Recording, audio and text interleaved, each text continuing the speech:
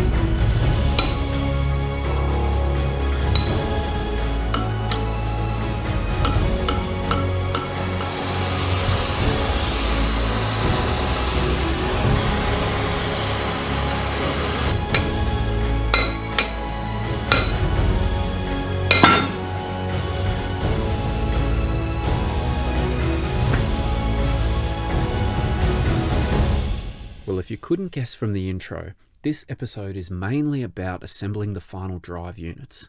But before we get into that, Beau was making a few pieces for the brake housing from a few weeks ago. Next are the mounts. Basically the shoes run on a hard spring clip, and we don't have any of those left because they're either bent or corroded. We've got to make some. We've got an old one here that wasn't too bad, but it's still not good enough to use. It's been worn through. So this is where it would have gone on here. This piece bolted down, and then it's got a slotted hole in the back here, you can see. And the spring would have gone through that and held the brake chute down hard onto this. And then that tapered piece goes in between and runs on the rollers that would be on here, and that's what separates this and applies the brakes. So they didn't move that much, obviously, but they moved just enough to stay on this clip here.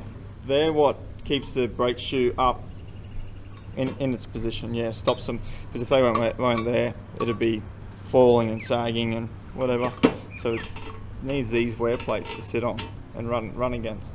You could make them out of mold steel, but they wouldn't last, and we don't know how much pressure it's going to go on them. It's only a spring, but wearing over time, you know, you're best to use a hard plate. So we're going to use wear plate or Bisalloy. We've got the plate marked out. We're just going to cut the plate into the right sizes, and then we can go press them into shape, and then we're going to drill holes in them. We nearly have everything we need to fully assemble the brake housing. We just need to work out how to get the correct springs and how to recondition the brake drum. But one job at a time. Okay, you gotta watch your fingers in this, eh? You might lose them.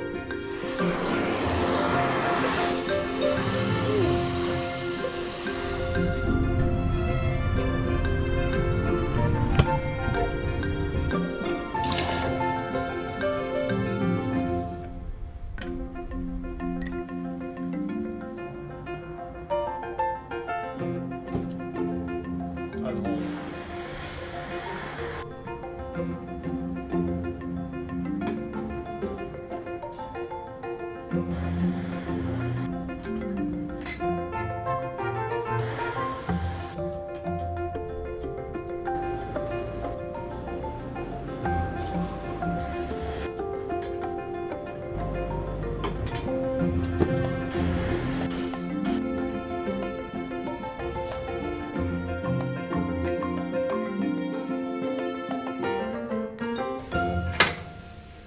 Beau finishes the clips off, Ryan prepares the left-hand final drive unit for assembly.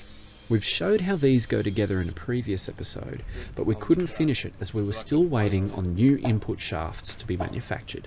Now we finally have them, and the boys can start putting everything together properly. But something seemed a little bit odd about the bearings. Yeah, so this is a dual row barrel bearing, so it's like that to allow for a bit of movement. So that bearing will still hold load and roll if the input shaft's slightly off, which can happen in these things under a lot of torque and a lot of stresses, twisting and that sort of stuff. I've never seen one of these before, because most bearings like a ball bearing or like a tapered roller or something like that, you can't get much movement out of them. Yeah, it has to be perfect. Yes, yeah, it does. Ball bearings can get a little bit, like a single row ball bearing, you'll get a little bit. Yeah. But this you can get a lot. So this is a bearing spacer just from the shaft here. So it will go on like so. The bearing will sit on that, just so it's away from that gear.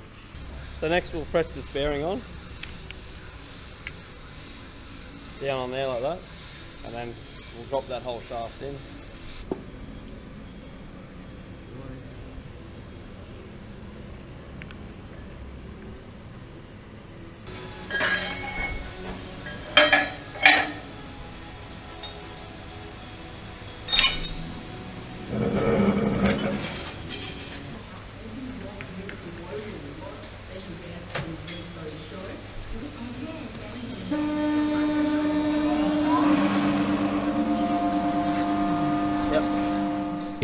Look like it's pressing on unevenly, but don't worry.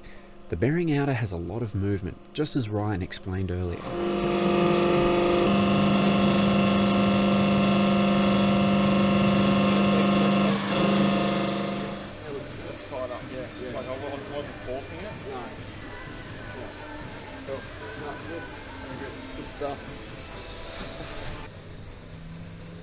Ready to go. Insertion ready. Ready to rumble. Alright, let's put a bit of Nothing original there. Get the drift on here. I just don't want to let it drop. Top of hammer. Yeah, just grab that. See it sort of pinned over a bit. Yeah. That's it. Oh, that's it. Now the bottom one. I'll just not too much because Yeah, it's going to come back. you want to get the inside. Yeah. Yeah. Yeah. It's got to go down there. Yeah. Whee. See that? All that movement. It's in. Yeah, it feels good. Really good. Good feel. Wow. So, yeah, go for it. Not really. They're pretty good. Just like you. Housing. That's it. Second.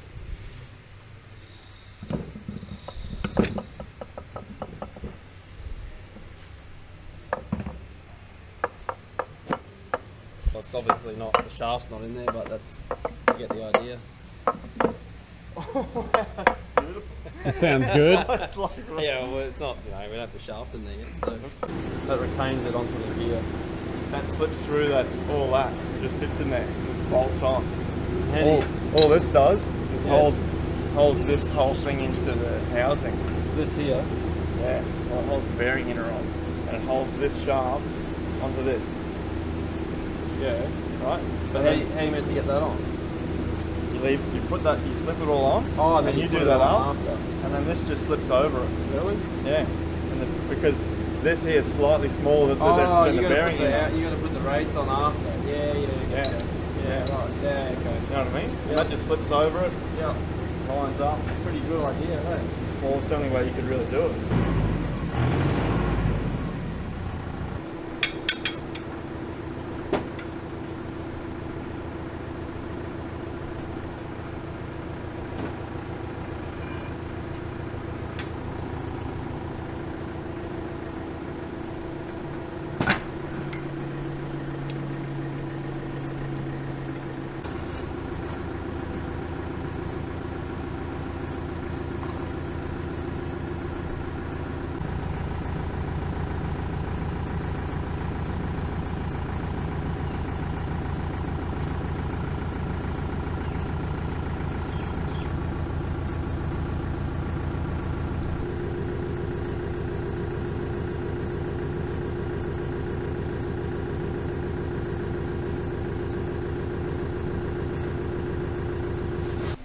Race, which are the other parts in that cover plate.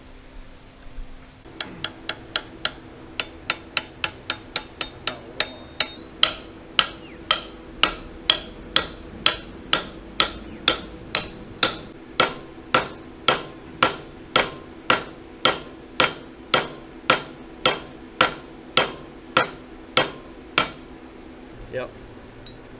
So yeah, retaining plate for the bearing inner. It's got a little pin here which locks into a hole in the shaft. Pin locks in there like so. Yep. Little tappy. There you go. Yep. So I got the lock washer, and that's what this hole here is for. That'll drop into there. Stop that turning. And when we tighten that nut up, we fold the side over, this tab over onto the bolt, and that will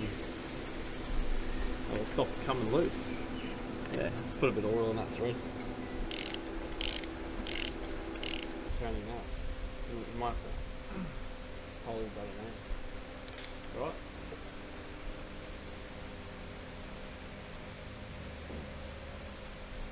Tight enough? This is the same housing.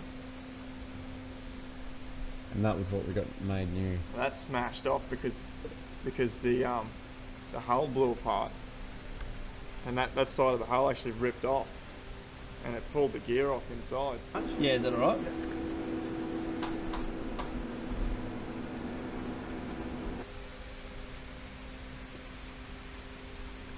Oh, there's one here that's already half open too. Oh, nah, that's plenty. Nah, can you make sure that lines up? All the bolt holes everywhere. It's just a all bushy. You got it? No.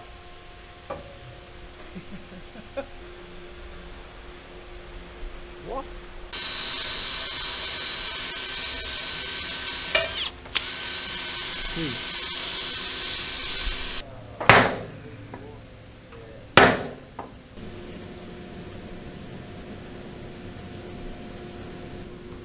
So these shims are what that bit with the spline sits on. Yep. So they sit against here. Yep. And that space is this. So that would have been for the brake drum. Space the brake drum. Three, that 1 mil shim, that's 3 mil.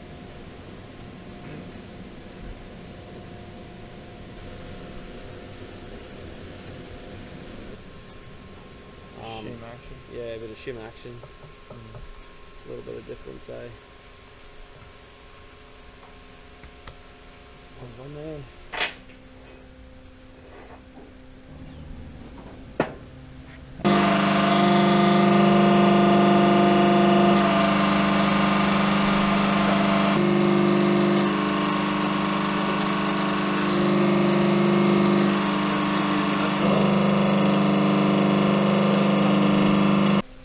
That's got a certain way it goes to. Yeah, okay. This would have been what they used in the factory. You reckon? 3 bonds, yeah. Really? Yeah. Are you joking? Yeah, I'm choking. Oh my god.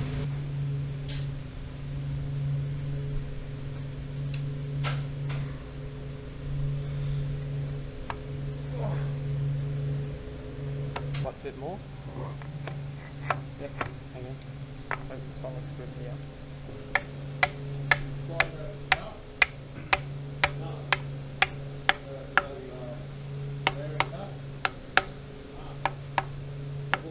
Beau is tacking these bolts in so they don't spin if we ever need to undo these nuts from the outside.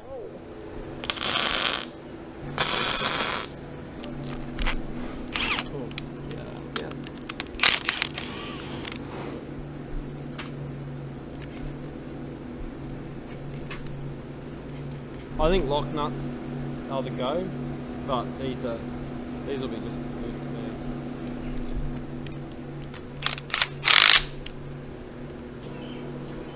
Sweet, we'll tighten those up once they're on the hull.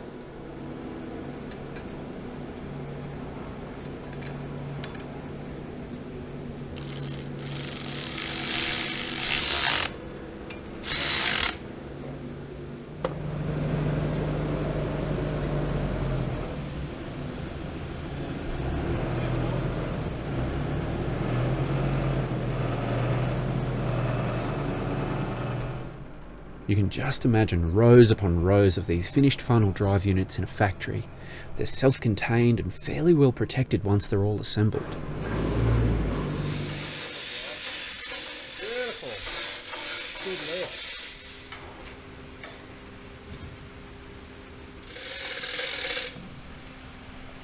Bit more. Bit more.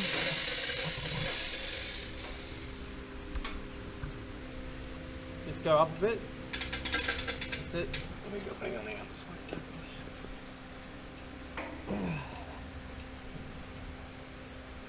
Just drop it, Dad. Touch.